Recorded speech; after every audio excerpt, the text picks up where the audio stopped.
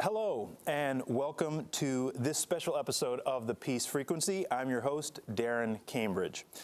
For those of you who are newcomers, the Peace Frequency is a podcast series brought to you by the United States Institute of Peace, where we tap into the stories of people across the globe who are making peace possible and finding ways to create a world without violence. This past Monday, Martin Luther King Day, was recognized and celebrated across the United States. And for the next 3 days, from 11:30 a.m. to 12:30 p.m., we will be broadcasting this podcast live on Facebook, exploring the legacy of Dr. Martin Luther King Jr. and how the strategy that he and others in the civil rights movement employed to win rights and seek justice can and has been used by other movements across the world. We have an outstanding lineup of peace builders and activists who, in their work and stories, will reveal to us how the 6 steps of nonviolent social change, sometimes referred to as the 6 steps of Kingian nonviolence, show how civil resistance and peace building can work together. So I want to bring up this first image for you all to check out, because there are sometimes competing views of what Dr. Martin Luther King Jr. represents. On the one hand, as you see in this photo, we hear about the "I have a dream" speech King. We hear about the Nobel Peace Prize winning King. The MLK whose words and actions sought to build stronger and healthier relationships between blacks and whites in a country suffering from the indignities of racism and segregation. Now let's show this other image, because on the other hand, we hear about the radical activist King. If we can bring up that slide. This is the King who was surveilled and tracked by the FBI. This was the agitator King who helped lead mass protests, demonstrations, sit-ins, acts of civil disobedience, and other nonviolent actions that challenged systems and institutions at the highest levels of power throughout the United States. So though these views may seem somewhat opposed to one another, they are in fact complementary. Dr. King and the movement he helped lead was both of these things. He was, in effect, the embodiment of how the skills and approaches of a nonviolent activist and the skills and approaches of a peace builder can come together to create sustainable social change. So we're going to take a look at these 6 steps of nonviolent social change. And we're going to speak with the authors of a forthcoming guide for organizers and movements called Synergizing Nonviolent Action and Peacebuilding, or SNAP. And we'll also speak with a retired revolutionary, an activist who helped bring down Slobodan Milosevic using nonviolent action. And throughout this episode, as you watch on Facebook, you are invited and encouraged to share your questions and your comments by typing them in the comment thread below this video. And my colleagues, Nick Zaremba and Stephen Reuter, who are just off camera here, they're going to be monitoring the discussion, and they will notify me and our guests when a question has come in. So without further ado, let's meet our 3 guests. And we'll begin with Dr. Lisa Schirch, who is senior researcher at the Toda Institute and director of human security at the Alliance for Peacebuilding. Lisa, thank you for joining us. Good to be here, thanks. And I'm going to start by asking you a question that I also encourage folks who are watching online to think about and respond to as well in the comment thread. And this is a question that I'll ask to all of our guests, so our other 2 guests, you can start thinking about this as well. And here's the question. Lisa, when you were growing up and first learning about Dr. King, what portrayal of him were you exposed to? Was it one of the ones that I just described? Was it a combination of the 2, or was it something different? And how did your perception of Dr. King change at all as you grew up? Good question. So I grew up in a Mennonite community and going to Sunday school in a Mennonite church. And the first exposure I had to King was a Sunday school lesson where we read the letter from Birmingham jail, in which he's directing his response to white Christian leaders who felt he was going too fast and that these white moderate leaders didn't really understand nonviolent direct action or the need to, what Martin Luther King said is kind of pull back the curtain or uncover the wound to really look at the deepness of the wound, and that the wound of racism wasn't going to heal until things were exposed. So I feel like the letter from Birmingham jail is a great example of King's writing, where he uses metaphors of needing to actually intensify conflict and heighten public pain to the reality of a group that's experiencing oppression, so that you can actually get to the root causes of the pain and the conflict and address and heal it. So I think I saw both sides of King, both preaching love, and he was writing with love to white moderate leaders, but he was being very tough about the need to expose conflict, and that it's not going to be an easy process to uncover the roots of racism in this country. That's great. Thank you, Lisa. And actually, could we perhaps post a link to the letter from a Birmingham jail in the comment section for folks who haven't had a chance to read it? You've got to read it. And I'll also say that the collection of King's works and writings are held at Stanford University, I believe, and there's a recording of Dr. King reading Letter from a Birmingham Jail. So if reading it isn't enough, you can also hear him speak it in his own words, and it's incredibly powerful and a great thing to listen to as we remember Dr. King. So let's move on to our second guest, is Nadine Bloch, who is training director for Beautiful Trouble, which is a book, web toolbox, and international network of artist activist trainers whose mission is to make grassroots movements more creative and more effective. She is an innovative artist, nonviolent practitioner, political organizer, direct action trainer, and puppetista. Nadine, thanks for joining us. Oh, thanks for having me. And I put the same question to you, Nadine. What version of Dr. King were you first exposed to, and how and why did that perception change over time? Yeah, I definitely think as a child, whether it was from Sunday school or I'm not sure where we learned about it, or in public school where I went, that we learned about the Dr. King of the preaching love variety. And I think as I grew up, and certainly as I became an activist and conscious around inequalities around me, really appreciated and remember at some point understanding when Dr. King, that the reason Dr. King, in my understanding at the time, was murdered was because he made the connections between racism, militarism, and greed or economic exploitation. And I think that that critical piece still today is very much downplayed in his legacy.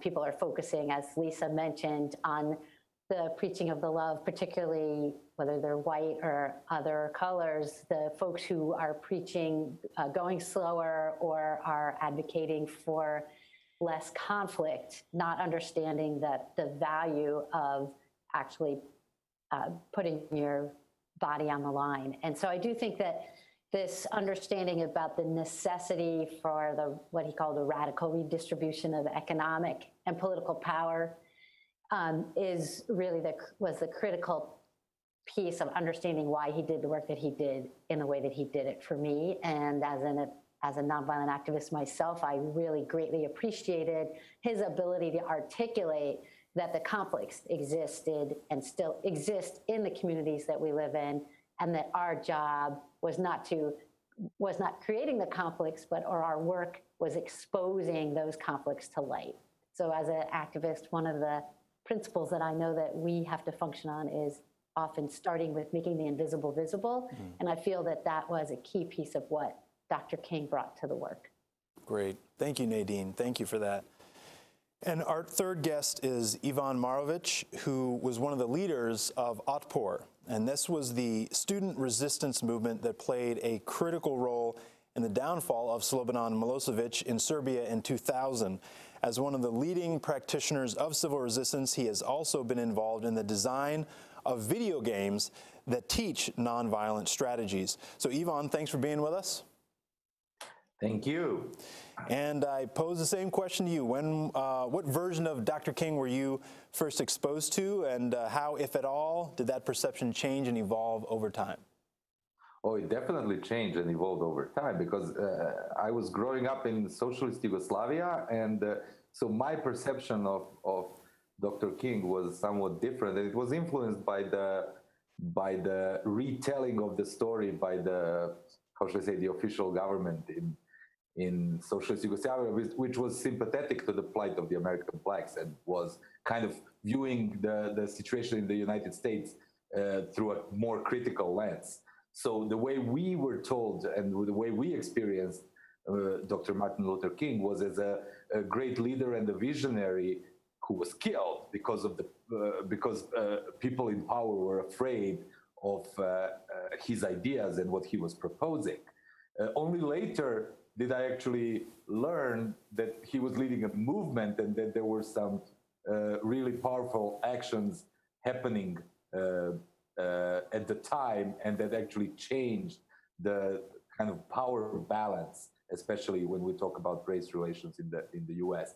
That part wasn't really emphasized back then. So when I was growing up, I didn't know that whole detail. I didn't see him as an organizer, as a leader, and as somebody who is a strategist, let's say. But that I managed to find out later on, and actually I was impressed with what I read, and I was fortunate enough to be able to meet some of the people who directly worked with Dr. King, and so I got to know more about that aspect. Awesome, thank you, Ivan. And again, it posed a question to our viewers online as well. When was the first time that you were exposed to Dr. King? I think it's a really key question, because how we are taught about Dr. King, what he represents, the movement that he helped lead, how accurate is that? And do we have a full picture of what Dr. King kind of represents, not just for this country in the United States, but also for nonviolent movements around the world? So thanks, Lisa, Nadine, Ivan. Welcome to all of you again. And I want to first jump into the guide that I mentioned in the introduction, the Synergizing Nonviolent Action and Peacebuilding Guide, that both Lisa and Nadine, the two of you, are authors of this forthcoming guide. And so, Lisa, I want to turn to you and explain to us, what was the impetus for writing this guide? So the two fields of nonviolent action and peacebuilding actually started out very much tied together with people like Martin Luther King and Gandhi, and early peace studies scholars like Adam Curl, who was a Quaker activist and conflict resolution author. At the beginning, these fields were more connected, but as they developed, they really have grown apart. And at Eastern Mennonite University, I started teaching a course that was tying them together, looking at the synergy and the necessity of having both negotiation, dialogue, communication skills, processes that the peacebuilding field has really emphasized, as well as the skills of strategic nonviolent conflict, how to choose your nonviolent tactics, how to sequence them. So the course that I was teaching was bringing those together, but I realized there wasn't any place in print that was doing that in a way that was really evolving over time from the original work of Adam Curl and John Paul Lederach, which was 20, 30 years ago when they were connecting the two fields.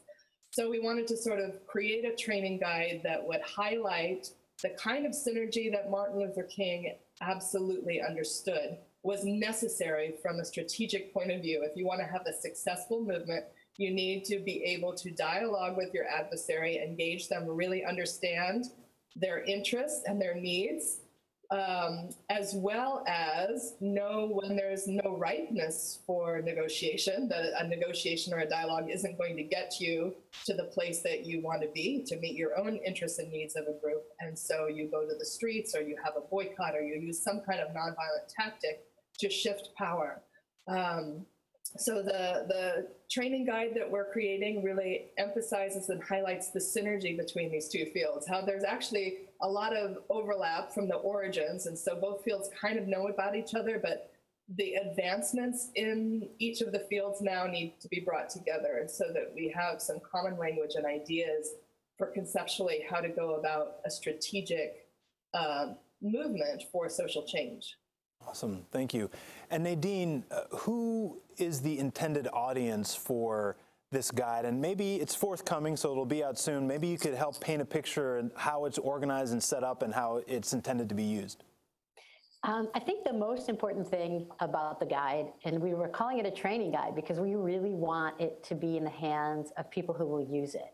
And so just to put it right out there out front, we focus a lot on strategy. The guide is actually organized in a somewhat loose strategic path that you might follow to develop an effective campaign. And also it is not inclusive. We're exclusive in the sense that we're not trying to include everything, but key tools and understandings that can be immediately trained and used by social justice activists. And we're really interested in helping people be more effective at integrating, whether you call it a peace-building tool of dialogue or negotiation, or whether you call it a civil resistance tool of nonviolent action tactics, but helping to understand understand when you would use these things, how to sequence them, and how to be more effective across the whole spectrum. So, we're looking for, if there's a peace builder who has ended up at a negotiation table, but they actually haven't done anything to equalize power between the people who are sitting around that table, we all know that that negotiation is likely not to go very well and deliver the outcome for the folks who are at the table who need change. And those people might be actually interested in understanding how nonviolent activists shift power. And from that, they might understand how to integrate that back into their campaign.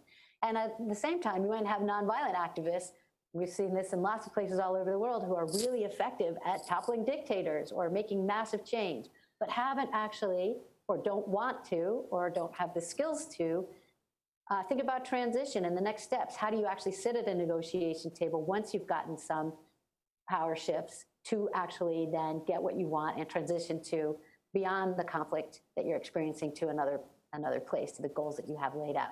So those are sort of two extremes about the kind of camps that might find this useful and that we hope will find it useful in strategically thinking about how to be more effective at mobilizing and, conflict transformation overall. Great, thank you. So Nadine, you mentioned the movements that have toppled dictators, and there's actually a documentary film called "Bringing Down a Dictator." Perhaps we can share that in the Facebook feed for folks who aren't familiar with it. But it looks at the Otpor movement in Serbia, and so Ivan, I want to turn to you. When you were helping lead the Otpor movement in Serbia, you were clearly a nonviolent activist, and folks who watch the documentary will see that prominently. Did you view yourself, though, as a peace builder at that time? If you could take us back to the late 90s, 2000, did you see yourself as utilizing the skills of a peace builder when you were at the same time a nonviolent activist? Well, I mean, if I can, I don't know if the peace builder is the right word. I kind of was my main motivation to get involved in politics as a very young age. I mean, it's like my first protest was when I was still in high school, but like more kind of, I was more engaged as a student. So this is like in my early 20s. My main motivation was the war. And it wasn't one, it was 4 wars that I had to go through since my late high school and throughout the university.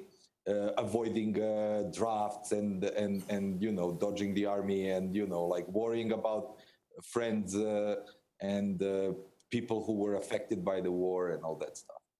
So that was my main motivation. Another thing on top of that was that we knew that Milosevic is going to fall at one point. It's just like nothing lasts forever. But what we were worried is that that bloodshed that we saw in Slovenia, Croatia, and Bosnia and Kosovo will come home.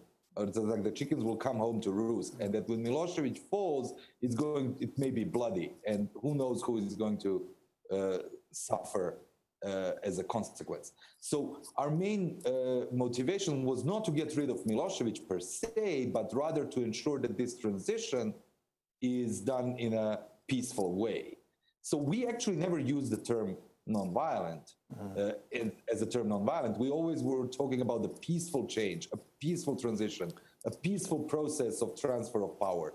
And this was our kind of main focus. So I think that, you know, what ended up happening is that with the fall of Milosevic and the dismantling, which wasn't complete, to be honest, but it was the structure that he set up was dismantled to an extent. It did create a more peaceful region, and even the political disputes that are happening in the last 17 years in Serbia are not done the way they used to be in the 90s. So in that sense, I guess I could call myself some sort of a peace builder or something. That's great. That's great. Thank you, Ivan.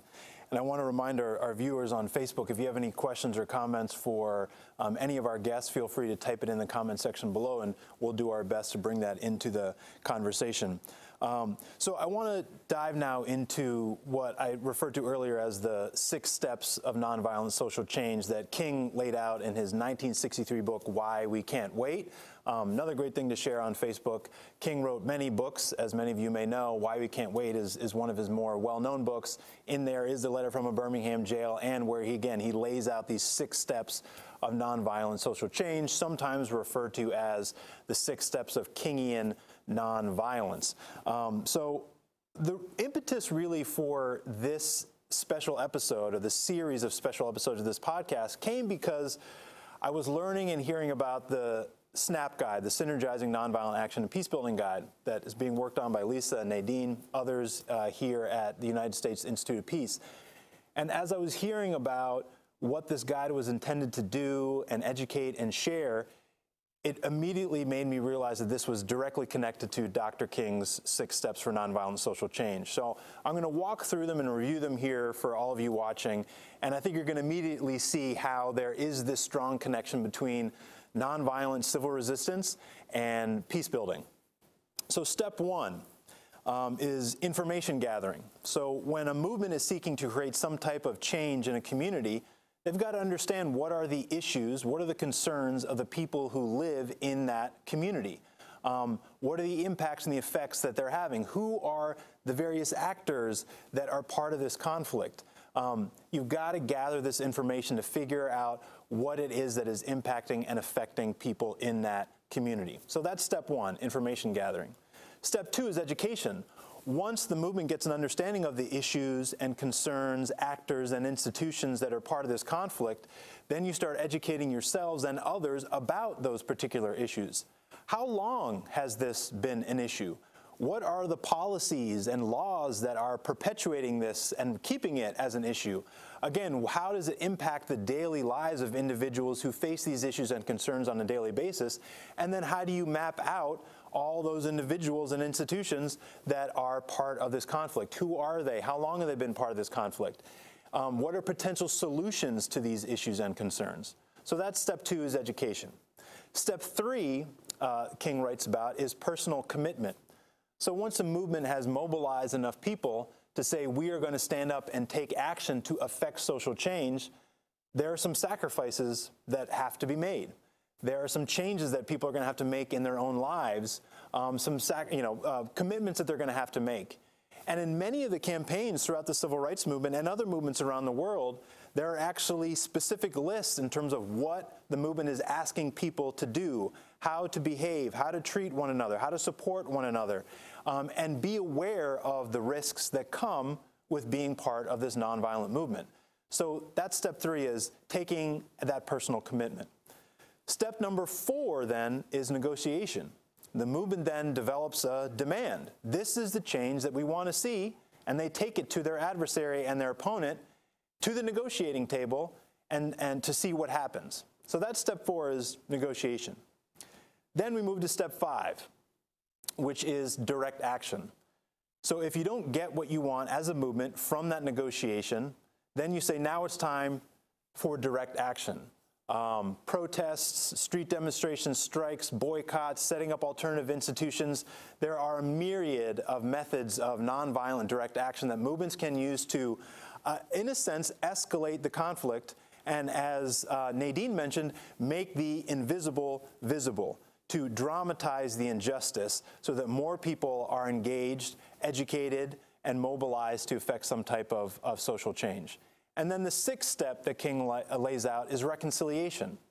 So once the change is starting to take place, people are going to react to this in a lot of different ways.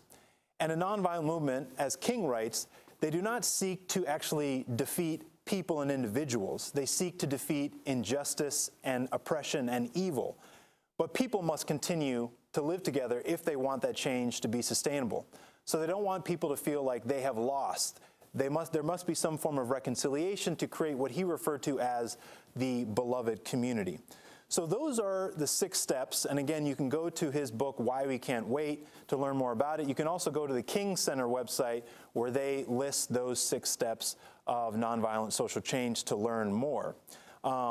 So Lisa, Nadine, and Yvonne, I want to unpack today in this episode steps 1, 2, and 3, because they are the steps that I feel are most associated with conflict analysis, and that's really the focus of today's episode.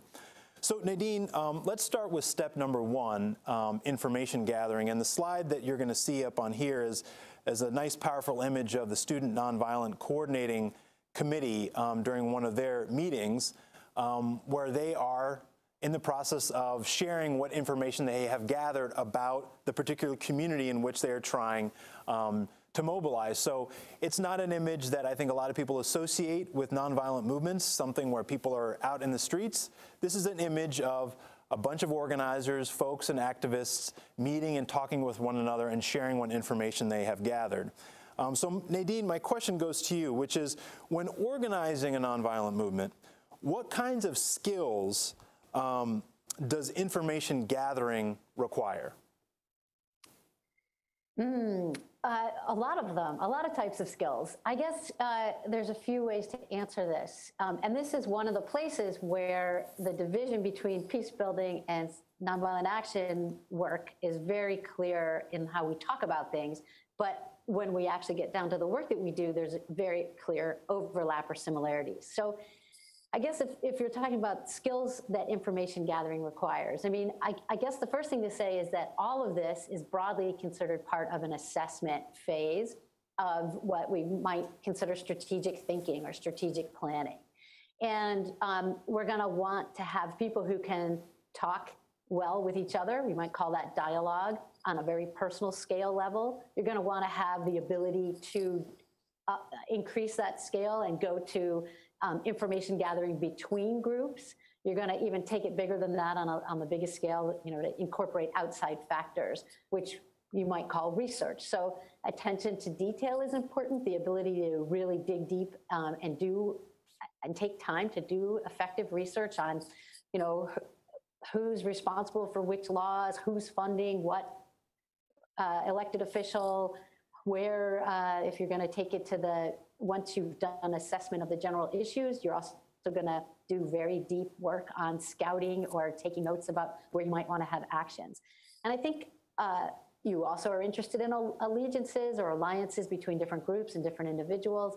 And all of that is really important to, in all of that, it's really important to keep asking questions until you get to what you feel are root causes or baseline understanding. So not just taking the easy answers, perhaps, but actually digging in depth, both in building one-on-one relationships, and also building the broader work that you're doing in the community. So I guess maybe on a very simple level, it's thinking about how you talk to people, how you gather information from individuals and groups, and how you do research. And those skills, the skills of doing research, could be everything from, you know, mathematics skills to, in this day and age, being really good at seeking things on the interwebs. So there's a huge spectrum there. Right. Just a follow-up question on that. You know, I think a lot of people look at nonviolent movements and see a lot of folks who are with righteous indignation who want to immediately go to the streets and have those dramatic actions. I think what's critical about these 6 steps is direct action is step 5.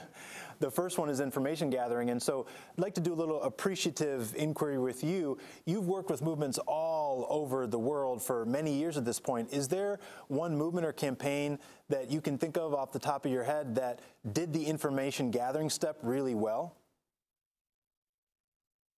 I mean, you're using that. We're talking in honor of MLK, and we're using the civil rights struggle as a way to move this conversation on movement building. And I think that that is certainly a great example of a campaign that consistently did move information gathering. And I think that's really a critical point here, is that you don't just do it once and be like, oh, I figured out who my neighbor was, I figured out what their issue is, blah, blah, blah, blah, blah.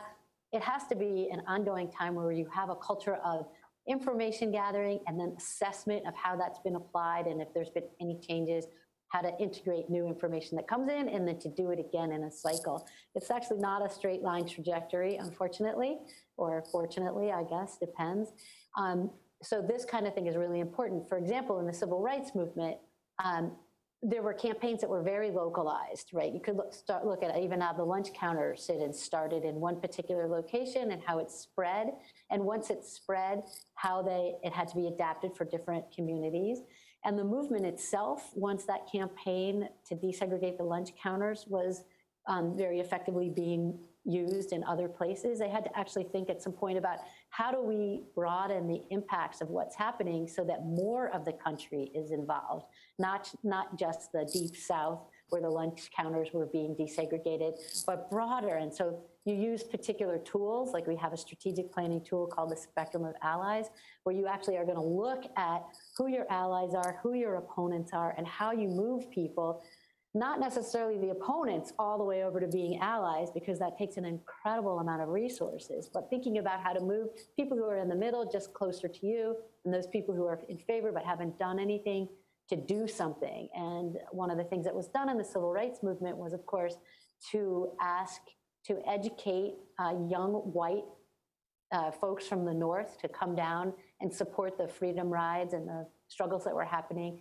And by that way of being personally involved, help to make sure that the education of people who were the Northern whites who didn't come down to the South were educated because of their family members and friends going down to the South. And so that's a really good example of information gathering, the understanding that their message wasn't getting out of the South to the broader Northern groups that needed to know about it, and to understanding that information and then changing your tactic to meet that information was really critical, I think, to getting the critical mass of people involved in the movement that enabled wins.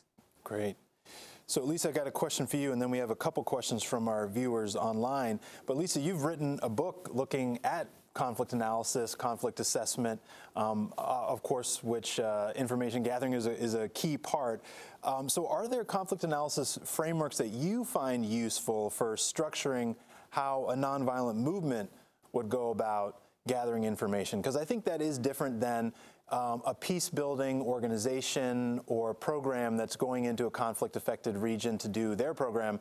We're talking about a nonviolent movement in this case. So are there conflict analysis frameworks that you see as being valuable for nonviolent movements?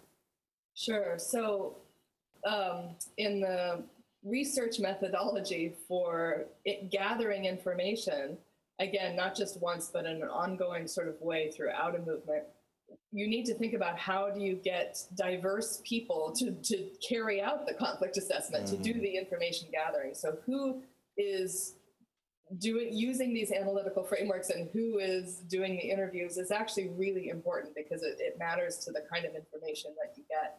So I just am back from 4 months in the Middle East, most of the time living in Israel and Palestine. And it was interesting to see the dialogue groups there between Israelis and Palestinians being a form of information gathering, because, you know, Israelis have a perspective on what they think Palestinians want, and vice versa. Palestinians have an imagination or a perception of what they think Israelis want. but it's really only when you have a dialogue group that the information sharing about what each group actually wants and how they articulate their interests and their needs, it's actually quite a radical process. And it's not skipping over direct action. It's just saying, in order to develop a more strategic movement for change, you really need to understand what is motivating the other side. So the Fisher and Urey onion analysis, where you're looking at positions, interests, and needs, that's a really important conflict analysis, conflict assessment tool that is essential, I think, for nonviolent direct action campaigns to develop an understanding of the interests and needs of the opponent. Because I think oftentimes people aren't, they're filling out these analytical frameworks on their own, and they're not actually having representatives of the group that is, that they're opposing. So if you're looking at the American South, it would be, having white moderates participate in some of the information gathering so that they could see what are other white moderates thinking? What's the frame of thought? What are their interests and their needs as they think about the civil rights movement? And in the same way in Israel-Palestine, for Palestinian nonviolent action organizations to be thinking about what is it that Israelis need and what are their interests, and how do we shape a movement that actually invites moderate Israelis, progressive Israelis over to join the struggle for social change there. So I think that interest, identifying the interests and needs of the opponent or the moderates, or again, using that spectrum of allies to think about each of the groups within a movement, sort of where are they at? What are they interested in? What are their forms of power? I think these tools from nonviolent action and the field of peacebuilding actually really need to be brought together so that we have more successful information gathering strategies. That's great. And the name of that tool about the onion you talked about, positions, interests, and needs, can you repeat that for us and we can share it on Facebook? Sure, it will be in the upcoming training guide that we're writing. Yeah, it's just often called the onion tool, and it looks like an onion where the outside is what groups' positions are, what they say they want, but underneath that are the interests and the needs. The deeper, usually it has to do with identity, self-esteem, belonging, deeper things that human beings need in order to survive. And so it's important to sort of dig deeper than what groups are saying they demand, and looking at, is there a way of actually all the groups coming to the negotiation table and finding a way forward? And I think the civil rights movement ended up doing that. I think the white moderates at the beginning were very afraid of what the movement meant and weren't clear. And I think that all of the speeches and writings of Dr. Martin Luther King, as well as the other civil rights leaders, really used a narrative that invited white moderates to come on board. And enough of them did, that there was enough movement so that some new legal frameworks could change. Obviously, this country has a long way to go in terms of addressing the roots of racism. We are still living the civil rights movement. But there were important moments of success, and that success happened because African-American leaders understood the interests and needs, I think, of white leaders and white moderates, and the movement could use that information to design a more strategic movement. All right, great, thank you. And also, I think another tool that Nadine mentioned and Lisa did as well is a spectrum of allies. If folks Google spectrum of allies, nonviolent action, that's a great tool. Let's turn now to our Facebook audience. Nick, you said we have a couple questions. Thanks, Daryn. Melissa asks, are there any tips for successful information gathering and dialogue through either social media or other online platforms? And we have another question from Faraz, who asks about intractable conflicts and how to approach negotiation in a situation of deadlock, as well as how to deal with power imbalances in negotiation. Okay, interesting. So let's start with the social media, information gathering through social media. Nadine, Lisa, or Yvonne, either one of you want to tackle that one?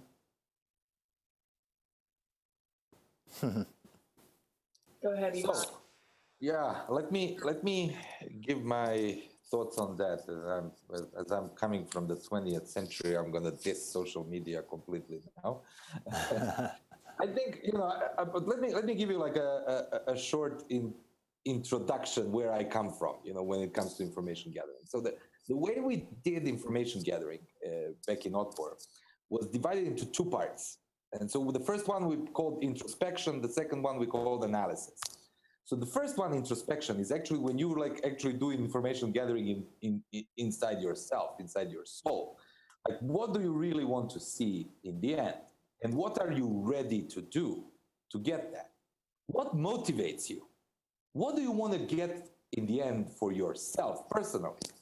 And this kind of looking into your own soul and understanding your own true emotions, that onion that Lisa mentioned, you have to peel your onion first before you peel other people's onions.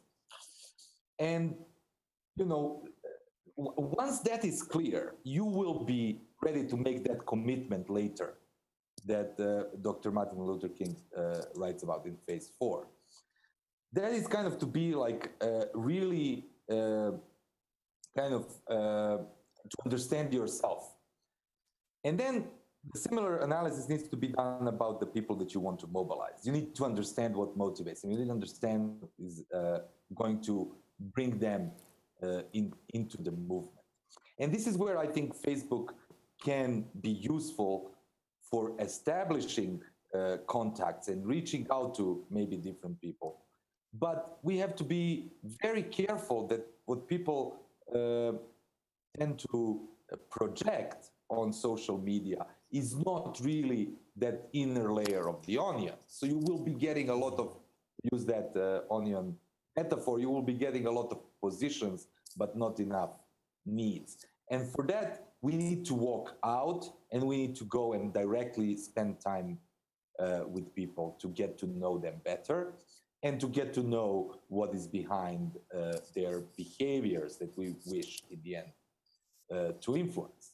So to go back to the original question, I think that any technological tool is useful if it can make our work more efficient and more structured, but we have to always remember that this kind of information gathering and later movement building requires that human connection, and we need to be able to peer into somebody's soul and to understand who is behind the machine, and what is going on in that inner layers of the onion. Yeah, and building off of that, Ivan, I encourage everyone to check out and listen to Dr. King's Nobel Peace Prize speech. And in it, he talks about the advances in technology. So this is back in 1963, I believe. And he said something along the lines of, we have invented airplanes that have allowed us to fly like birds. We've invented ships and submarines that have allowed us to swim like the fish. But we have yet to learn how to live together and love one another as brothers and sisters. And I wonder what he would say if he were receiving the Nobel Peace Prize, this year, and we were experiencing and using social media that, we're able to tweet like birds or post and share our positions. But has that technology and those advances allowed us to share and understand our needs and our interests, and again, live and love one another as brothers and sisters? And I think that's clearly still a debatable question that users of social media and the companies that provide and design these systems are still grappling with. Let's turn to the second question from Faraz around addressing power imbalances when it comes to, and power asymmetries when it comes to negotiation. Lisa, perhaps you could take this question, because I know you were touching a bit on negotiation earlier. I'm sorry, can you repeat the question? I'm not Sure. clear. Yeah, Faraz is essentially asking about, and first of all, intractable conflicts, how to approach negotiation kind of in a state of when there's a deadlock. But, when you get to the point when you're at a negotiation table, how to deal with the power balances that exist. Yeah. Well, I think, like Nadine said, this is not a sequence of steps where you try negotiation and then you go to direct action, or you do no direct action. This is a back and forth, and then it's really using conflict assessment to figure out, do you have enough power at the negotiation table to actually get what you want? Or do you have an alternative? You know, your best alternative to a negotiated agreement, or it's known as a BATNA in the negotiation field. You know, often negotiation won't work if the power is too unbalanced. And so what both Gandhi and Martin Luther King said, and they were saying it from a strategic point of view, it's important to keep trying dialogue and negotiation, but also to be very savvy about it's not going to work now because it's too unbalanced. So then you go back and you do nonviolent tactics to shift the power, and then you test again. Is the other side ready to actually be serious, to have a negotiation where they realize that the status quo is not okay and they have to change? So it's actually a much more fluid and dynamic process of continuing to test whether negotiation is a possibility.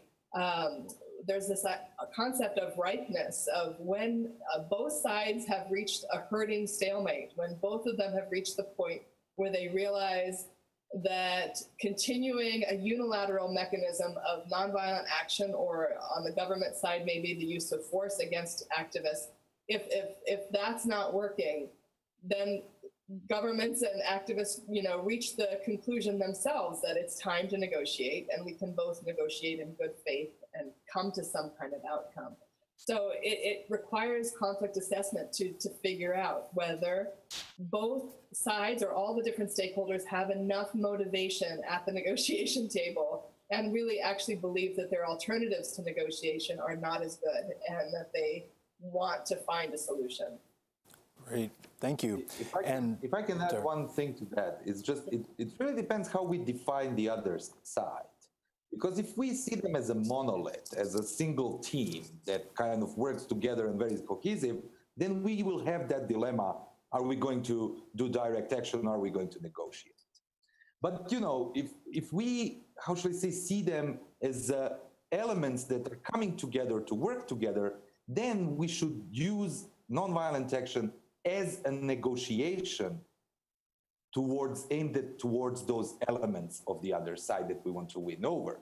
So when we say no negotiations, we don't say like no negotiations to the elements of the opponent. We are actually, through the direct nonviolent action, negotiating and reaching out to these elements, pulling them out, making them defect. So when we come back to the negotiating table, we are facing a much weakened opponent. And so even from a strategic point of view, it is, how should I say, useful to rethink what do we see as the other side. The best other side is very small and very isolated, and that is going to be the only, how should I say, part of the opponent that is going to stay on the wrong side throughout the conflict. Everybody else can be given an opportunity to defect and to come to our side. Great. Thank you, Ivan. Yes, and I want to remind Faraz and others that tomorrow's episode, again, starting at 11:30, we're going to look specifically at step 4, negotiation, and all the elements of power, tactics, skills of negotiation between the nonviolent movement and its adversary. So that's going to be a great episode as well. In our final 10 minutes, I want to look at steps 2 and 3. And step 2, if you recall, is education. So once many of the issues and concerns that are at the root of a conflict are heard, and the various actors and institutions involved in the conflict are mapped out, movements start educating themselves and others about those issues and about those people. So the image you're seeing here is one of the citizenship schools, and you're seeing an image of Septima Clark, who helped organize these citizenship schools, educating individuals about their rights, actions that they can take, and so the question's like, how long has this been an issue? How has this issue been impacting people on their day-to-day lives? What are the policies and customs that have perpetuated this issue? What are some potential solutions to addressing this conflict? The list goes on and on and on. So Nadine, I want to turn to you because Nadine, not only have you contributed to this Synergizing Nonviolent Action and Peacebuilding Guide, you are also the author of a report looking at education and nonviolent movements. So Nadine, what are some other forms of education that you can take to the public on a mass scale? How can movements get creative around educational campaigns? Great. There's so much to say about this. So I'm going to start off by making a plug that people, after they read Letter from a Birmingham Jail and other MLK writings, that they go to beautifulrising.org or beautifultrouble.org or buy the books. But the website has all the information about strategic creative activism and a myriad of ways to get creative around education and empowerment. And I think we're talking about the spectrum of educational work that we could do. I mean, it's everything from, talking to your kid or your neighbor to projecting giant images on a building in Washington, D.C. or in Sarajevo. It's everything from doing social media to street theater or formal theater with a message, a motivational message. It's involving artists, 3D artists, visual artists, cultural practices, in communicating with people in the ways that they are able to hear the information that you're giving them and the ways that they're used to understanding. I think it's using everything at your disposal. And I don't know exactly what you want to cover, but I do think that there are a myriad of ways of getting education out there, whether it's, this in Damascus, when the Syrians wanted people to know that there was a vibrant resistance movement and were outlawed from being public in the streets and gathering in the streets, they would release ping pong balls with messages written on them that would flow down the hills of the city that people could pick up. So there's all kinds of creative ways to get information out there and education done. Great. Great, thank you. Yvonne, take us back to your time with Otpor. What were some of the issues that you and others in the movements felt that the larger public needed to be educated about in order to mobilize them and have them become part of the movement? Well, you see, so there was this disconnect, and I think that kind of question that I'm going to address is relevant today more globally than it was back in the 90s. But in the 90s, it was important. People believed in democracy. People wanted their vote to matter, and they wanted to be influencing the politics through the ballot box. But they realized that the system was rigged, and that the elections were regularly stolen, and that the system was hijacked. The political system was hijacked. So we needed to reconcile these two. People wanted it to work, but they realized it didn't work. So our education was actually how they, as citizens, can fix the system directly, because they couldn't rely on the politicians. That was obvious, and the politicians couldn't fix it for years. So nonviolent direct action and educating people how to take politics back into their own hands was actually the way we educated people, that they can still have democracy, they can still exercise their citizens' rights, but they can fix parts of it that actually jeopardize the exercise of those rights. And this was actually educating people how to spot the electoral fraud, how to respond to it, and how to engage in acts of civil disobedience, which culminated with a general strike to force the authorities to recognize the results of the elections.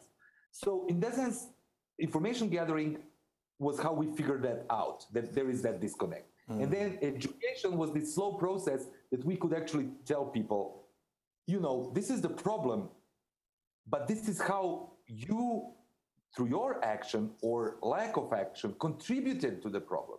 So you have the ability to fix it. You want to get involved. You have to get organized and mobilized, and you will be able to fix that problem. And that was kind of something that gave people a lot of courage, a lot of hope. And this is why the the turnout at the elections, for instance, for the age group under 30 was 70%. 70% of young people under the age of 30 voted in those elections. It was precedent. It never happened after that. But people believed that they could do something about it. And it wasn't just following the rules and institutional politics. There was the mobilizing and let's say social movement component to that as well. Great, thank you. And that, let's move on in our last 5 minutes to step 3, which is personal commitment. If you could put up that slide, this final image here of a young woman who was participating in one of the sit-in campaigns, and she is being arrested by the police. And so when we're talking about personal commitment, when we're talking about self-awareness, knowing the expectations of us and what we're being held accountable for in your role in a movement. And these were all essential parts of the civil rights struggle. So conflict analysis is oftentimes initially thought of as a process that requires inquiry into things external to oneself, the people, places, and issues that color a conflict. But how often does our analysis involve an assessment of our own involvement, our own impact, and our own readiness to engage in that conflict? And Yvonne, you touched on this a little bit earlier. Lisa, I want to turn to you to first answer this question. Can you talk to us about self-assessment? What does a process like that look like when individuals, groups, or organizations are looking to engage and participate in a non-violent movement? So yeah, absolutely. Self-assessment is important for a variety of reasons to figure out what your own interests and needs are. So beyond your own positions, as you mentioned, Yvonne mentioned earlier, to look at your own biases and prejudices. I think that the work right now in the white community is to look at white privilege and white superiority and the narratives that we've absorbed. And so I think that self-assessment is also important as we think about the civil rights movement. I think to look at the sources of power that we have, you know, each of us are different. We have different types of leverage over others because of education or the information that we have, the position of authority we might have, charisma for some leaders. And I think sort of really knowing yourself, what kinds of power you have and how can you leverage that type of power is an important part of figuring out where your responsibility is. And you know, to whom much is given, much is expected. And I think that's kind of a rule of nonviolent action for people who have financial resources. Nonviolent movements require generosity in spreading that around. And we need leaders who have charisma, and we need leaders who have access to positions of authority, like religious leaders, who are often really significant in bringing the moral authority to a nonviolent movement. So yes, personal reflection and assessment is an important part of thinking about what kind of commitment you can make and should invest in a movement. Great. And then Nadine, as was mentioned earlier, you've worked with movements all across the world. Your work with Beautiful Trouble and Beautiful Rising. How do you help people determine their readiness and commitment? Can you take us into a room that you've been in with individuals who want to take action, they want to participate in a movement, but with your background, you also realize, let's be real about what you all are committing to or wanting to commit to. What does that type of preparation look like? Well, if it's not obvious already, I'm a big proponent of training and education. So I think that, as Yvonne mentioned, the first thing that we get to is, can people actually articulate in a training, in a workshop, together, can people individually and together articulate the issue that they're addressing and what they want to do about it? And then we need to talk about their understanding of what strategically they can do to make change. You know, it's a balance of doing an assessment personally, but an assessment as far as organizational strengths and weaknesses, as well as the issues that we face externally. And can we put in place the support structures, the contingency planning, the emotional, the physical, the legal, whatever the support pieces are, that will help enable people to do this work and help and enable people to do it as best as possible, as most effectively as possible. So it's sort of a combination of, as Yvonne said, peeling your own onion and understanding what you personally can bring to it, or as Lisa said, if you have, depending upon what your resources are and what your commitments are, how you can support the issue.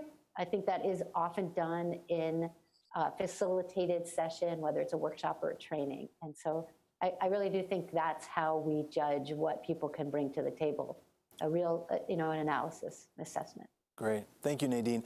So we've come to the end of our time, so I've just got one last question that I'd like you all to briefly respond to close us out. And that question is, what is a good way to celebrate Martin Luther King Day and the week that follows, as we are doing today, and the broader approach to nonviolent social change that he championed? So that perhaps this could be a tradition from your own life or one that you've observed in other parts of the country or other parts of the world. Lisa, can we start with you? What's a good way to celebrate Martin Luther King Day that you are aware of? Well, yesterday there were many activities going on. Some people were marching and vigiling, and others were reading his work. Lin-Manuel Miranda, from the famed Hamilton play, read one of Martin Luther King's letters on the Vietnam War in a video, which I found as a very powerful way to look at the application of Martin Luther King's words for today and his advice for how we should think about a strategic movement for change.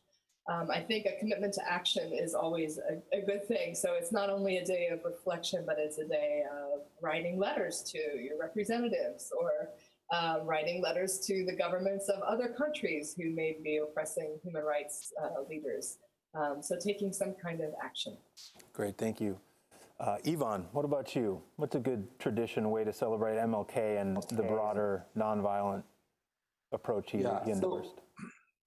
So when Caesar was in his 30s and he was still a consul in Gaul and in a few other provinces, he went to the tomb of Alexander the Great, and he sat on the tomb and was thinking, what can I do? Alexander died at my age, and where am I, and what am I going to do with my life? So I think that we can do the same as activists and peace builders and organizers. Is that on MLK Day we can sit and reflect and think what can we do, and where we want to see ourselves maybe at some point in the future and the struggles that we're leading. Great, thank you, Yvonne. And Nadine, you'll have the final word. I have to second what Lisa and Yvonne said. It's really important from my perspective to move into action. So to do the assessment and then to act, to do something, whatever it is that you can do, you should do it. I happened to spend yesterday facilitating high school students in an arts and activism day all day long. So for me, it's really important in where I am in my work and my life to pass on information and to help other people actually think about figuring out what is that spark that will enable them to become involved at all or to become involved at a greater level and give back. And so I do think this as we need to do assessment in our strategic campaigns, we also need to have a moment to reflect on our work, and MLK Day for activists, nonviolent practitioners seems to be a great time to do that. Awesome. So thanks for having us. Thank you, Lisa, Nadine, and Yvonne for being on the show today. And thanks to all of you who tuned in to this special episode on Facebook Live. The Peace Frequency, to remind you, is a podcast series brought to you by the United States Institute of Peace, where we tap into the stories of people across the globe who are making peace possible and finding ways to create a world without violence. You can learn more about the podcast at thepeacefrequency.com. You can look at previous episodes. And you should, I encourage you all to tune in tomorrow at the same time, 11:30 a.m., where we will have a great discussion around step 4, which is negotiation. So how does negotiation work in the context of nonviolent movements? So until then, keep supporting, building, and learning peace.